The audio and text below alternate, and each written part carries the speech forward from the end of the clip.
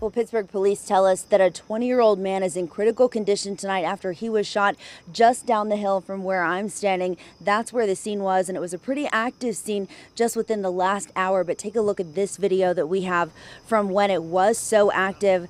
A long line of police cars lining this hill. When officers got here, I'm told they tried to help the man until paramedics came and got him to the hospital. But again, he is in critical condition. The person police say shot him stayed on scene and is in custody tonight.